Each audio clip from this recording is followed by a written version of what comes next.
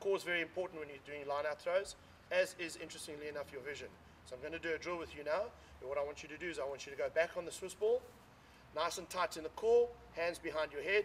You're going to come up slowly. You're going to focus on the target, which is going to be my hands. Your shoulders are going to follow, your elbows are going to follow, and you're then going to make a proper throw into my hands, into the target. What we're looking to do is get your core nice and strong, so you're coming up off the Swiss ball, you're coming up into a good strong position, and you're then nice and strong to release. Because when I bring your legs back into the equation, I want you to be nice and strong in the upper body, so you're very solid in the base. Let's try it.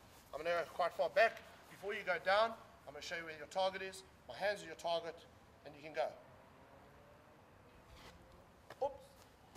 Try it again. Okay, throw it this time.